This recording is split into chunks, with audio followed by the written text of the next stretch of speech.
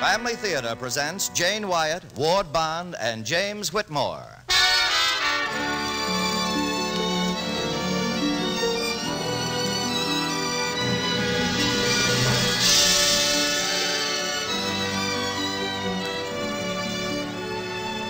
From Hollywood, the Mutual Network, in cooperation with Family Theater, presents James Whitmore and Ward Bond in The Visitor. To introduce the drama, here is your hostess, Jane Wyatt.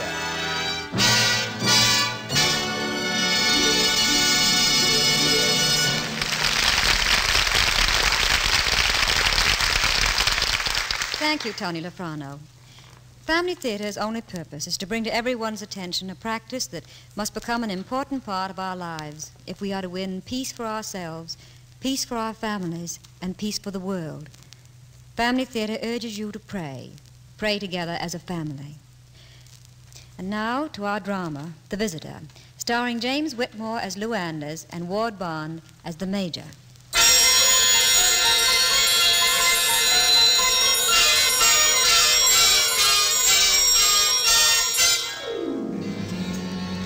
For the last time, Major, are you going to let me off this field? For the last time, no. And you know why, Mr. Anders. And you won't let me file my story from here? No. You say I know why. Well, I don't know why. And frankly, I think you're a little bit of a fool for this attitude. For the first time in the history of the world, we are visited by someone from another planet. For the first time in the history of the world, we're given a solution for all the troubles this Earth is heir to by someone who might know. And you want to play dictator and withhold us. That's enough, Mr. Anders. It's not enough, Major. This isn't a military installation. It's a private airfield.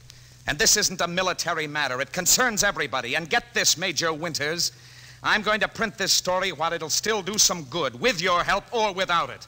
And if your guest from outer space dies before I can print it, you can bet your life you'll never be a colonel. Get out of here, Anders. Don't order me around, Junior. I'm not under martial law. I'll be over at the cafe eating if you decide to change your mind. If you've got a mind.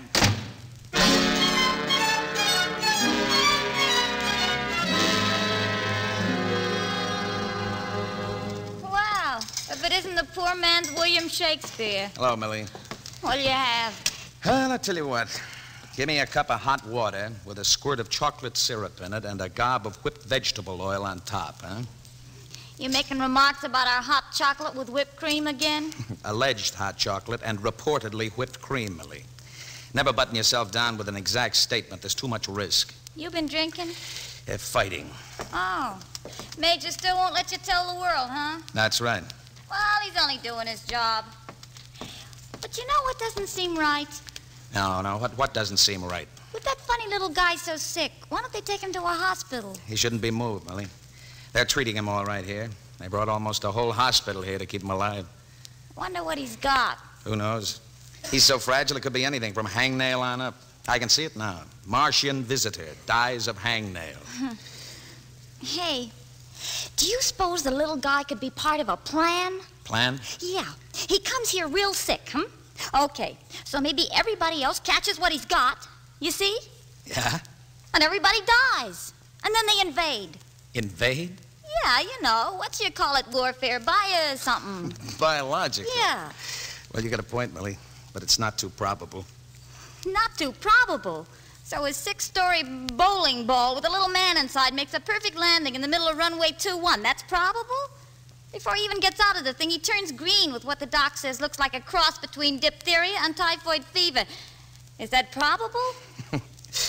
No, but, Millie, if you talk to this guy... Talk to him? I don't want to get near him. Here's your chocolate. Oh, pardon me.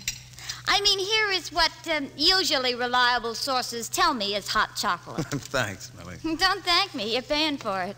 Mr. Anders? Yes? Major Winters would like to see you, sir, in his office. Hey, maybe he's changed his mind. Oh, no, Millie, me love. With my luck, he's probably going to tell me I've been drafted.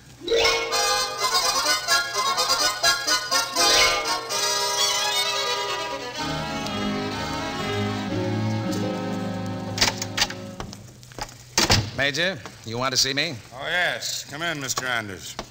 Sit down. You can write your story now if you'd like. I can. The visitor's dead. Dead? He's been dead for almost an hour. Then you knew it the last time I was in here. I've been waiting for an autopsy report. You'll see when you read it why I was obliged to keep a news blackout about this whole affair. May I see it? I just got my information by telephone. I'll see that you get the coroner's written report within the next few minutes. I see. In the meantime, you're free to use my telephone to file your story. I'll see that you're not disturbed. All right. The man on the switchboard will place your call for you. And Anders, if I were you, I'd wait for the coroner's report before writing me up as the villain. Major, you don't mind if I write the truth? No, Mr. Anders, but write all the truth, eh? I will.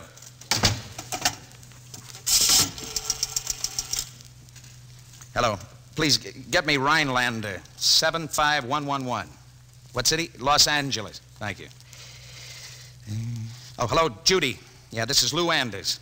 Give me the city room, will you? And tie me in with rewrite. Thanks. Hello, Willard. Lou, I got something for you. Now, get this, Will. It'll sound like science fiction, but it's not, and I don't want it rewritten. Just copy it and print it. You ready? All right, here she comes. Dateline, Delano Airport, 3 miles west of Delano, California, Wednesday, April 21st, 1952. A little more than 4 hours ago, a spaceship landed at this field. It came from the planet Mars and was flown here by a living Martian. You heard me. A human being of flesh and blood, with the same kind of thoughts, the same kind of emotions, even the same feelings as you and I. I have spoken with this man from Mars, and so have ranking officials of this government. The following is a factual account of the events concerning this strange occurrence. Am I going too fast for you? All right. On April 21st, this reporter, while en route to Delano, California, was stopped at a military roadblock. Off on highway.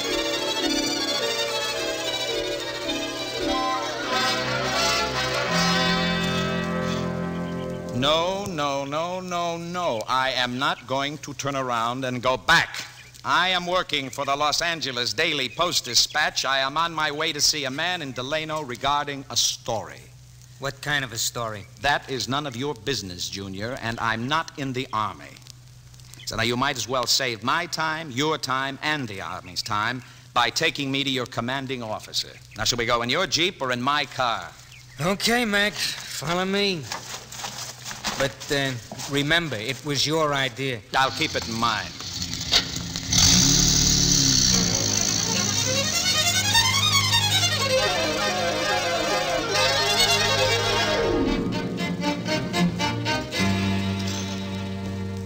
Just what did you hope to gain, Mr. Anders? Access to the city of Delano.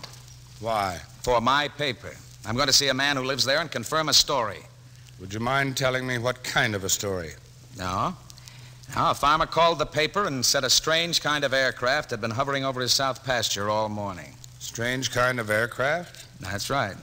A big silver ball. He said it was about twice as big as his barn. He didn't say what size barn. Did he say anything else about it? Yes, he did. He said it glowed, for one thing, and that he'd been taking pictures of it with his Kodak all morning. He called us, think he could get a pretty good price for his pictures. And he said that he thought somebody ought to know about it. Do you think he called any other newspapers? I don't think so. Sounded pretty good, so we asked him not to. And you wanted an exclusive, huh? Yes. Good. What was this farmer's name? I'm not at liberty to say, Major. You know, Mr. Anders, these rumors about flying discs from other worlds can be very dangerous as well as ridiculous. Yes, I thought so, but now I'm not so sure. You've closed one of California's arterial highways, Major. Made a restricted area out of a pretty good-sized swatch of farmland. You must have a reason. I'll give you 8-1 it isn't war games. I will drive over to the field and I'll show you why if you want. But you can't write about it, at least not for a while. Uh-huh. And I'll have to ask you not to leave the area of this occurrence till you have my permission. This is a pretty big thing, Anders. It's beginning to look that way. Oh, about those conditions, Major. Have any other papers been admitted?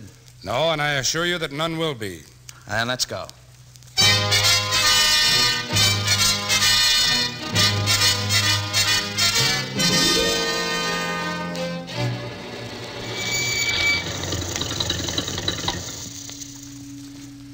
Well, is that what your farmer told you about? Holy cow. Now, would you believe me and go back home if I told you that this was one of our super secret weapons? No. I didn't think so. And you want to take a look? Let's go. And it's been right there in the middle of the runway for the last 3 hours. It's not on the ground. No. It's hovering about 3 feet off the ground. Doesn't seem to be equipped with any landing gear at all. Well, Major, I don't want to seem stupid, but what is the thing? Well, this fella coming toward us should be able to tell us. He's Arnold Griffith of Mount Palomar. Dr. Griffith? You with us? Dr. Griffith, this is Lou Anders of the Post-Dispatch. How do you do? How do you do, Doctor? Anything happened? Not so far. We've found that the glow it gives off is not from heat, and it's not radioactive. We don't know what kind of machinery makes the sound, but from sonar soundings we've found that the object seems to be hollow, or very nearly so. Well, that's a relief. Relief? Why? Well, there was some conjecture, Mr. Anders, that it might be a guided missile of another power containing explosives. I mean the missile, not the power. Of course. Wait a minute, though. If it isn't that, well, then it must be from outer space. That is not necessarily the case, Anders. Major, Dr. Griffith, come quick. We've discovered something. Well, come on.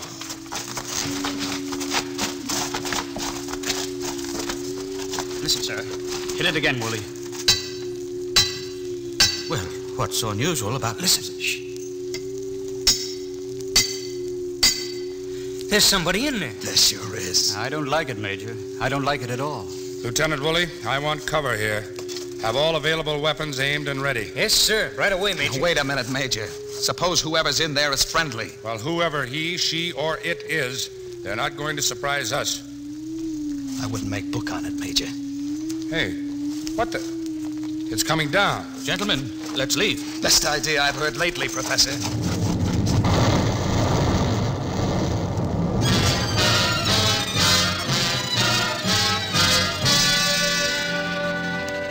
It was a strange sensation watching the landing. I was conscious, and I think the others were. That a big decision had been made by whoever or whatever was at the controls of that strange fear-shaped machine. The action of landing crushed the base of it like an eggshell. Major, you've got to get that man out of there. We don't know that there is a man in it, Anders. We don't know. It could be a big mistake. Mistake? There's a man in there. You heard him. How do you know? You call that tapping evidence? Could be like opening Pandora's box. What are you, Griffith, a witch doctor? Listen, you. That could still be a guided missile, and it could be that it is from outer space. It could have almost everything. New diseases, almost anything. Still, in the name of science... Name of science. In the name of God, you'd better do what's right about this. That thing is an aircraft, and it was apparently crash-landed by a human being. Now, you'd better try to get him out, or you'll see what public sentiment can do. And believe me, I'm just the guy that can stir it up. Anders, We're if you... all ready, Major. All right, cut it open. If there's anyone inside, get him out. Yes, sir. You men, come with me. On the double. I'm going over there. Wait a minute, Doctor. Anders, you've had a lot to say since you've arrived here. Well, I've got something to say to you. Don't you ever threaten me with public sentiment or anything else again. With God as my judge, I'm going to try to do my duty as I see it. And, Mr. Anders, I don't need any pencil-pushing newsboy to point it out for me. Lieutenant Woolley. Yes, sir? Take Mr. Anders over to the airport cafe and see that he stays there till I tell you otherwise. Yes, sir. Am I under arrest? You can call it that, yes. Come on, Doctor. Where are you going? I'll ask your advice just once for the record. If that thing out there that my men are working on with the acetylene torches is a bomb, where do you think I ought to be?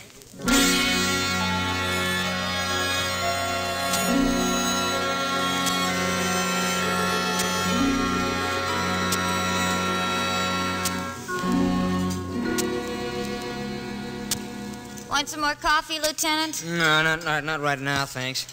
You want some more chocolate? Hey, What? want me to make some more chocolate? Oh, no, thanks. What are you writing? A letter?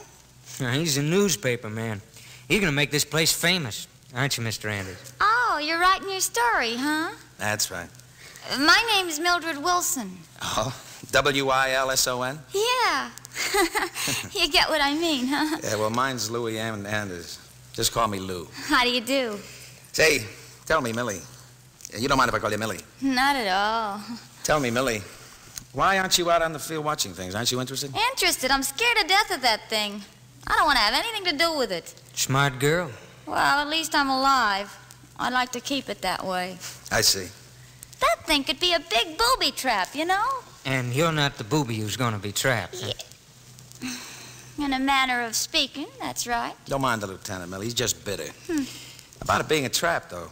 You know that there's somebody inside the thing. Human being. Now, there wouldn't be a human being inside a bomb. Oh, no? What about the kamikazes, huh? And who says it's a human being? You read too much science fiction, Millie. All I know is they've been trying to get that thing open since before it got dark so they can let out who knows what. And when they do... Yes? Major Winters would like you and Mr. Andrews to report to him immediately at the airfield.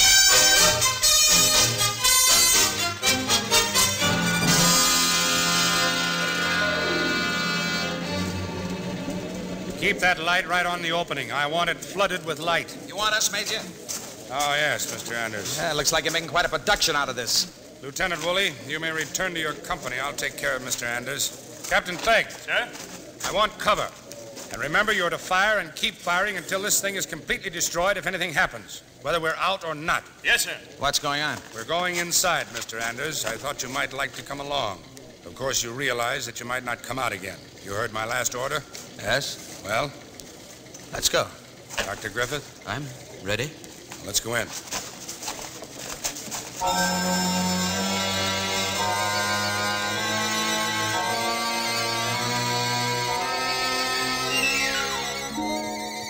It was a strange sensation entering the sphere. It seemed as we crossed that torn threshold that we were entering into another world. And as we found out later, that was really what we were doing. Major, look at all that equipment. Looks like the inside of a radio. Wonderful. I mean, wonderful workmanship. Very superior. Major, Dr. Griffith, look. Good evening, gentlemen. Don't be afraid. I'm old and really quite harmless. What do you make of it, Doctor? A human being, but strange proportions. Look at his chest. Large. He's from a much lighter atmosphere than ours. Would you come closer so that I may see you? I would come to you, but I'm afraid the gravity is much too heavy for me. I have been wondering for a long time what you look like. We've been wondering the same thing about you. Yes, I know. You know? I have been listening to your radio programs for a short time. 10 years, to be exact. 10 years? They'll never believe this back at Palomar. That is how I learned your language, listening to your radio. Some of your programs were very enjoyable.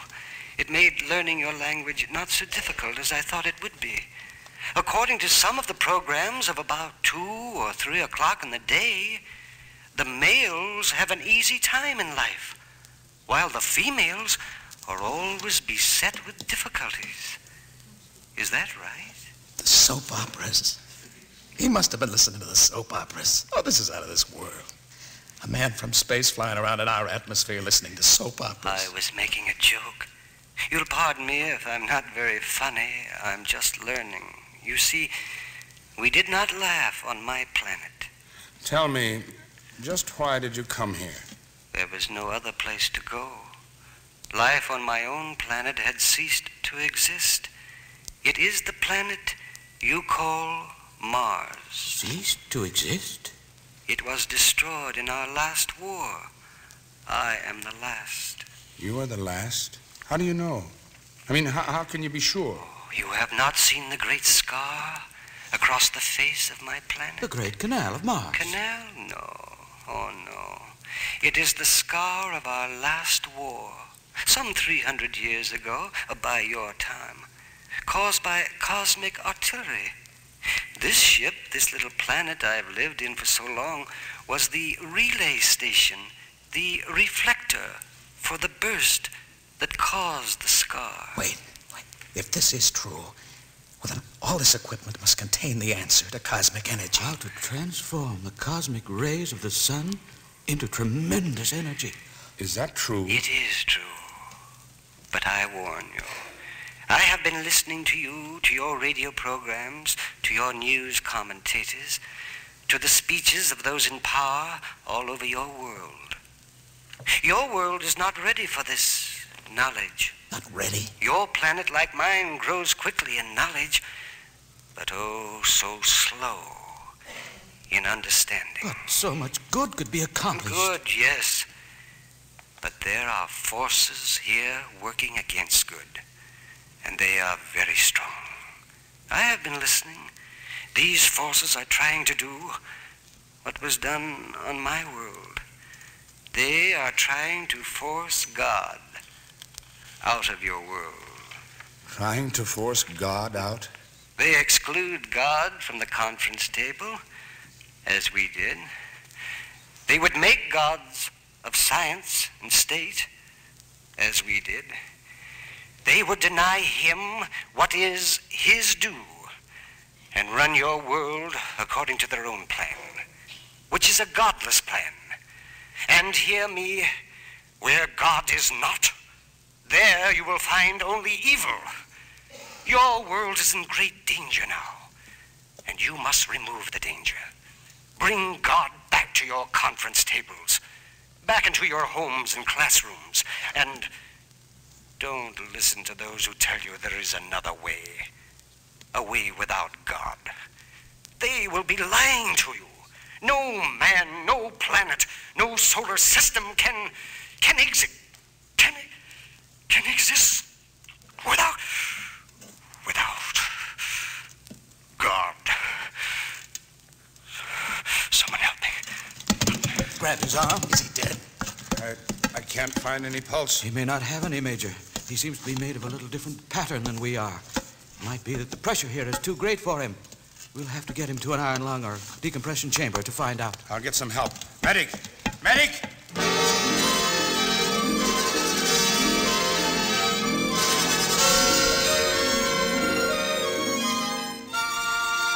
The Martian visitor was kept in an iron lung and breathing almost pure oxygen till just 1 hour ago.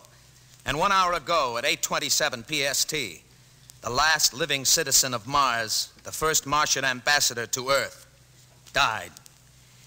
That's about as far as I've gone, Willard, except for the coroner's report and Major Winters. Oh, wait a minute. He's here with it now. Ah, this line right here. This will tell you what you want to know. Wait a minute, Chief. Where? Here. Pneumonic plague. Well, read the rest. It says it only looked like pneumonic plague. Oh, yeah, I see. Hello, Willard. Get this. The Army sustained a news blackout for a time because the visitor was feared to have been carrying pneumonic plague, a highly contagious and usually fatal disease. However, the autopsy proved that death was brought on by the formation of nitrogen bubbles in his bloodstream. Yeah, you've heard about it. It's the same thing deep-sea divers get from too much pressure. They call it the bends. And it says here he also had pulmonary complication, breathing trouble. That's right. Yeah. Our air was just too heavy for him. Okay, that's all. And I'll call you if there's anything else. Well, that's that. May I come in? Oh, certainly, Dr. Griffith. Come in, have a chair. Another 10 minutes and it'll be all over. And the secret of cosmic energy will be lost for perhaps another 1,000 years. What are you talking about? I set fire to the sphere, Mr. Andrews. You what? A few thermite bombs in the right places. You see, Mr. Anders, Major Winters has done his share. Oh, I see. You're taking the little man's advice. I'm doing my best to. Mr. Anders, weren't you saying something earlier this evening about being just the man to stir up public sentiment? Yeah, I guess I did, Doc. Say, let's go outside and take a closer look. Huh? You don't see a thing like this every day. Well, I'd suggest you get some photographs and go, Anders, while you've still got time. I'm expecting some top brass to land here this evening. And when they find out what happened... Find out what happened? Hey, Dr. Griffith, wouldn't you say that spontaneous combustion is a dangerous thing? Oh, yes, I would. In fact, Captain Clegg and some of the other soldiers were talking with me about it just a few moments ago. Hello, Major. Warm this evening, isn't it, sir? Hello, man. Yes, it is a little warm, Captain. Isn't it just terrible, sir, how careless some darn fools can be with a lit cigarette? There she goes. Nothing left. Nothing at all. Say, Major, your officers... Sergeant, get that fire equipment out there. Captain Clegg, what are you doing? Major, I wouldn't want it to appear on the record that we didn't try to put that fire out. You couldn't have that, sir. Looks like we're going to be too late, though. Too bad. Was this your idea, Dr. Griffith? Well, I just told your men what the Martian said, and, well, it seemed like it was everybody's idea. Thank you, Doctor. How do you feel about it, Mr. Anders? Accidents will happen, Captain. Well, looks like it doesn't nothing left but the story, so guess I'll pick up my pictures and go. Major Winters, I don't want to sound corny, but I'd like to shake your hand. My pleasure, Mr. Anders. I hope you're a good reporter, Mr. Anders. Yours is a pretty big job. Reporter? I'm not a reporter anymore. Haven't you heard, Doctor? I turned missionary just a few minutes ago.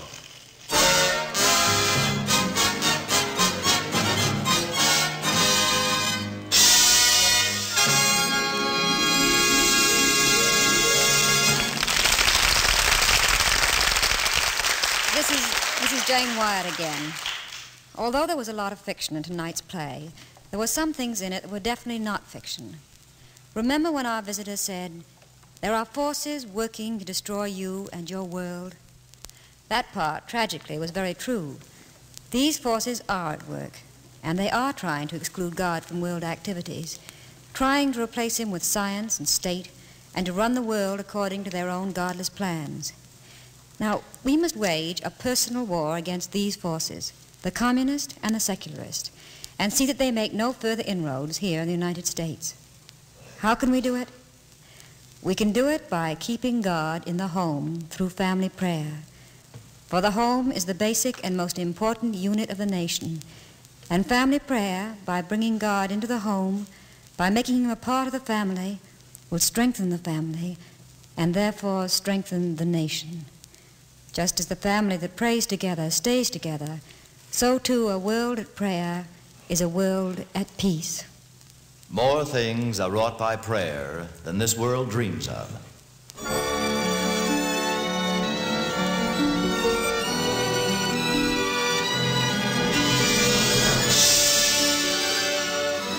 From Hollywood, Family Theater has brought you The Visitor, starring James Whitmore and Ward Bond. Jane Wyatt was your hostess. Others in our cast were Eve McVeigh, Dave Young, Tom Holland, Howard McNear, Bob Emblin, and Walter Brennan Jr. The script was written by Robert Hugh O'Sullivan, with music composed and conducted by Harry Zimmerman, and was directed for Family Theater by Joseph F. Mansfield.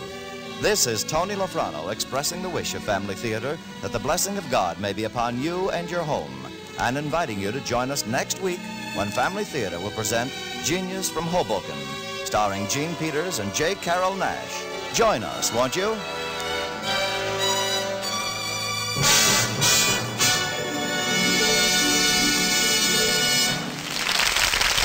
Family Theater is broadcast throughout the world and originates in the Hollywood studios of the world's largest network. This is the Mutual Broadcasting System.